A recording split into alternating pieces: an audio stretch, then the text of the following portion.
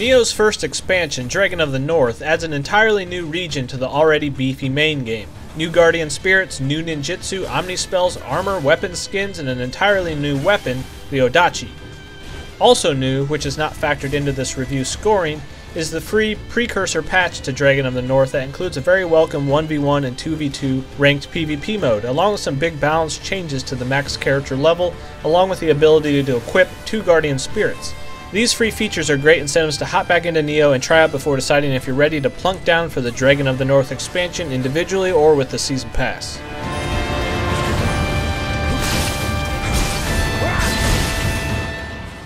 The new region added in the Dragon of the North expansion is a mostly snow-covered area, which is a nice change of pace from the main adventure, but nothing that will stick out as awe-inspiring new environments. This area gets the job done to give you a reason to explore and discover the new yokai inhabiting this area, but doesn't mix up the tried and true level design of the original areas. The new yokai enemies seem to be a direct result of the older yokai enemies being pretty easy to block attacks with little to no punishment, but these new yokai can and will easily punish you for blocking, since they all seem to have a grapple move to train you to lay off that block button.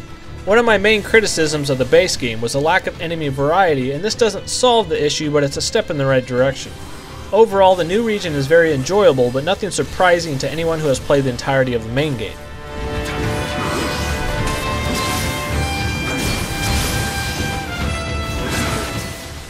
The second big feature is the inclusion of a different way to play Nioh, which is the new weapon, the Odachi Great Katana. Although not immediately super satisfying or unique, the weapon has grown on me with its focus on combos that switch you to different stances and being able to perform devastating grapple attacks. This weapon seems to be very potent in the new PvP mode as well, with some instances of breaking an enemy's guard in just a few hits and then killing them outright with the grappler finish. The Odachi is the second slowest weapon in the game, but it's all about breaking enemies' guards, counterattacking, and punishing hack and slash players.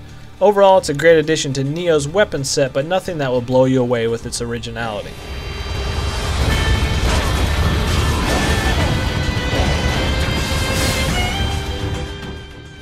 The last few changes being new magic, ninjutsu, and guardian spirits are a nice addition, but nothing that will put you at an advantage over non-DLC players. They act as a few nice ways to diversify your build and play around with some new skills that may or may not get you killed.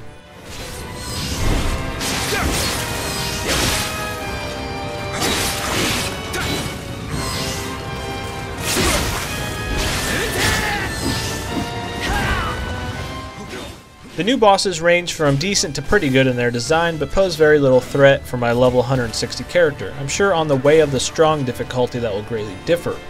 The new area's enemy layouts are tough but fair, and most of the same tactics you already know will get you through these areas with little problems.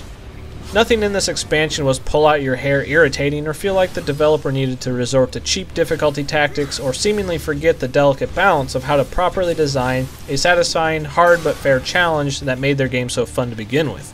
The difficulty in Dragon of the North is on par with the same challenge as the base game's later regions.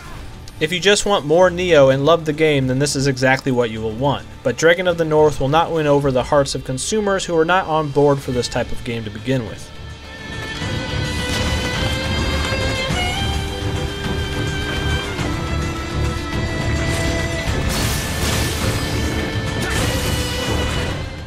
Overall, Dragon of the North fits perfectly into the main game of Nioh as a bonus region to explore and give you a reason to kill more stuff for loot. Anything above the $10 asking price might be more harshly criticized, but I think the price point of this DLC is perfectly fair and justified. If you have been wanting to jump back into Nioh or have been playing non-stop since launch, this is the perfect reason to go in and grind out some better gear. The now ever-looming goal to better yourself in PvP really helps incentivize the already addicting gameplay loop of Nioh. Dragon of the North does not provide many big surprises, but if you're already a fan of Nioh, there is no reason why you wouldn't plunk down for this solid expansion.